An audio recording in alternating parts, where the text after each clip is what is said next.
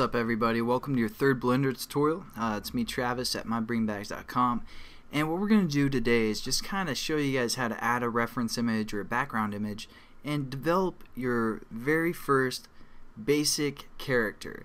It's not going to be anything pretty or complex, just real simple, something I can probably do in like 8 minutes here and explain what's going on.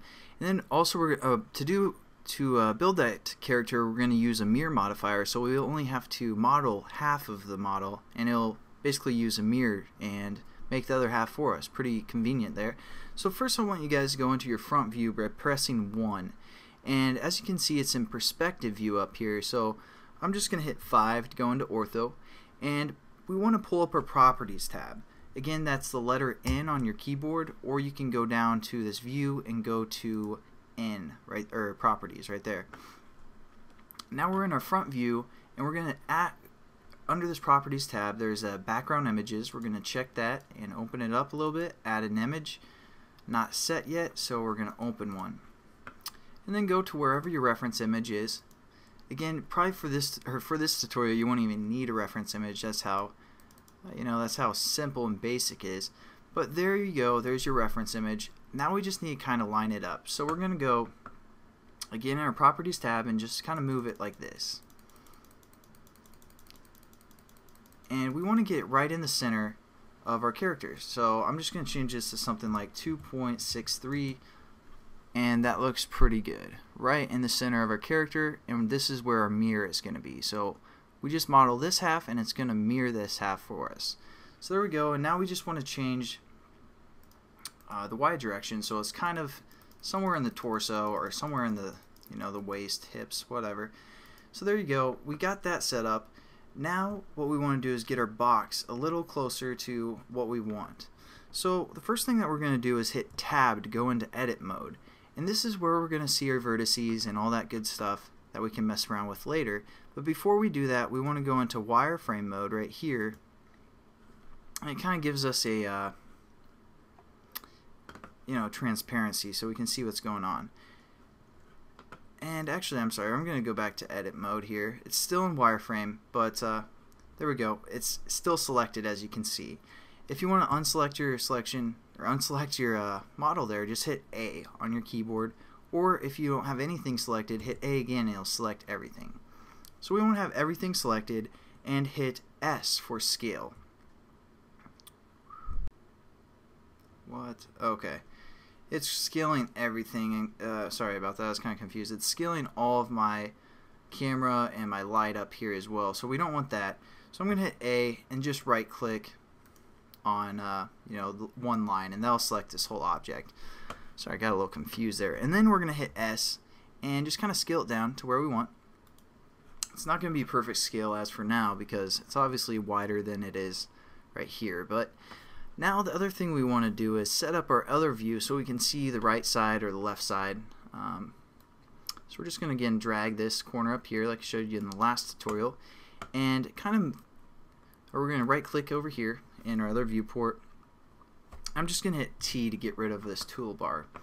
And then what we want to do is, as you can see, we're still in front view, so we're going to go hit 3 on the numpad, and that'll give us the right view. And now we need to adjust this background image so it fits the right sketch that we kind of drew there. So again, it's just going to adjust the X for the most part. We aren't going to keep the Y because we want the Y to be the same as it is in the front view. So there we go. This one doesn't have to be perfect because we aren't using the mirror on this side.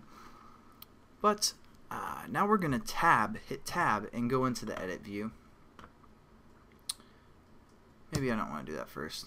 Yeah, hit tab. We're going to go into the front view over here. So there we go. And excuse me.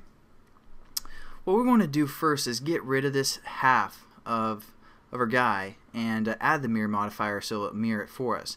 And to do that, we're going to hit Control R, and as you can see, I already did it. And this will add basically a cut through our object here. And as you can see, whatever surface you are selecting on, it's going to go the cut through that direction. So we're going to go up here and hit left click, and as you can see, you can move this over here and left click again, but we want it in the center. So we're going to right click and it will automatically put it in the center for us. There we go.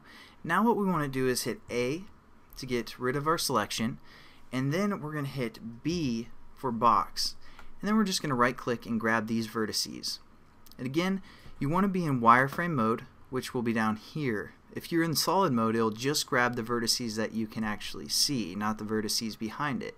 So you want to be in wireframe mode when you make that selection, and then what we're going to do is just hit X for delete, or you can actually hit the delete button as well on your keyboard, and we're going to delete those vertices. There we go. Now we want to go into kind of the object mode just to show you guys what's going on here. Oh, no, you don't even have to go into object mode, sorry.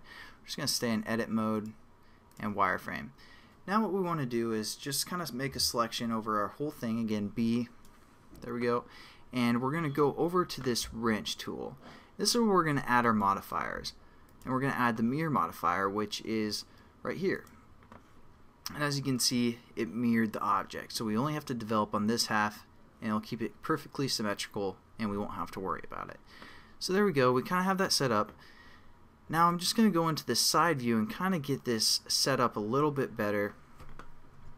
So I'm in the side view. I'm going to hit A to get rid of the selection, and again, just box B. Grab these vertices up here. As you can see, again, it's everything right there. And we're going to hit G for grab. Oops. And as you can see, I just want to show you, I'll let my mistake give you guys a little showing of what's happening here. It's ripping apart basically in the center of our character, which we don't want. We want that center to always be connected. So what we need to also add to our mirror modifier is clipping. So we're going to hit this clipping, and that will make that not happen. So I'm just going to Control Z again a few times, and now our clipping has been added to the mirror modifier. And again, we're going to grab that selection by B for box, and then select it. And we're going to hit G for grab, and we just kind of want to have something, you know, something basic. We're going to grab it there, and then we're going to hit A and then B for box again, and G for grab. And we're going to kind of move it up so it matches both perspectives. Again, you guys will get really familiar with the keyboard and just switching between A, B, G to grab. We're just kind of getting set up, ready to go here. Again, A, B, G. There you go. Now what we want to do is kind of model our character in both perspectives at the same time. So what we want to do is we want to hit B, or A if you guys have something that's selected already that you don't want. So B, and we're just going to grab all four of these viewpoints, and as you can see, it actually grabs the surface if we grab all the vertices. So there we go, and we're going to stick in the front view and hit E for extrude. We're going to just move it up a little bit. You know, there's about fine, and then we're going to go back into this view and kind of just again kind of model it to shape our character here. So again, B just to grab, G to, oops, forgot the A part, A, G, B, and then G, just kind of, you know. And we kind of want to keep this one, as you can see in the front view, we want to kind of keep this over so we can extract out as well. But there we go, we want to keep that, and then A, B, and G, again, kind of keep it right around the armpit area. Then also what we want to do is select all that and kind of extrude up. So E, and then we're just going to extrude here. And real quickly, I'm just going to extrude again with E and pull it up here and left click to confirm it. Right click is always to, you know, deny whatever position you're in, but there we go, that's fine for now. And it pretty much shapes the side of our character as well. Now the other thing is we kind of want to get this booty going, I guess. So we're going to just do that in the side view. B for box, E for extrude. And as you can see, this is kind of messed up. Oops. I'm also grabbing the top of the head, but let's see here. And this is one of those cases when you want to right click and it goes back to where it was. A, B again, and E for extrude. And what we can do, as you can see in the front view, it looks like it's extruding in a weird direction. So what we want to do is we want to hit, you can still use the references like Y, Z, which is the one that we want, and also X to extrude in a certain direction. So we're going to hit Z just to extrude down a little bit. And then we're going to scale by S. And again, we can use our scale in a certain direction, so we're going to do that as well.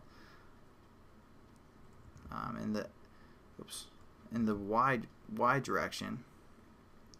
Keep going like that a little bit, and then we're just going to hit G for grab. So there we go. Pretty simple model that we're doing here, but R is for rotate, so we're going to rotate a little bit, and looks like I didn't.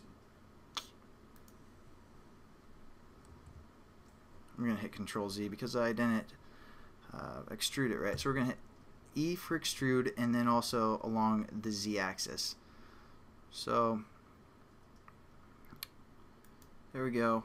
And again, R, we can rotate it a little bit, the direction that we want.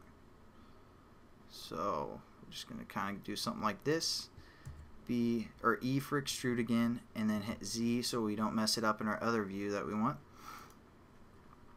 And you know, we might want to scale that down a little bit. We're going to hit S, and again, maybe just in the Z direction, or not the Z direction, the Y direction. So there we go. And we might also want to rotate it by R. You know, get something like that. It's not pretty, but that's fine for now. So as you can see, we kind of have this character going on. Nothing beautiful, nothing pretty, but it's something. It's something to practice with. So we're going to go up to our front view, hit A, unselect everything, B for box, grab those, extrude, extrude again, and then A. You guys will get really familiar with this, but here's a basic character. Now this might be a problem, this leg. We don't really know how to do that yet, but basically, actually, yeah, you do, because we did it to get that box kind of, we added a loop cut to that original box. So we're going to do that again. Just again, hit A first and hit Control R for loop cut, left click, and then we can move it where we want and hit A. There you go. And the other thing that we can do is grab, instead of just the vertices, we can grab faces. And so down here, we're going to go, or I'm sorry, we have some choices over here. And see, right now we're selected for vertices. We want to select faces, and we can just, you know, right click on that face, and then go to our front view, extrude down, and left click. So now let's switch into our object mode, or our solid mode and our object mode. Kind of check it out. Nothing pretty at all, but it's a basic shape of character. And then you can go over here to smooth it out a little bit under your tools. And there we go. Have your first character developed. Nothing pretty, but we'll get into something more complex next time. So there you go. Hope you guys enjoyed the tutorial. And I'll catch you guys next time. Peace.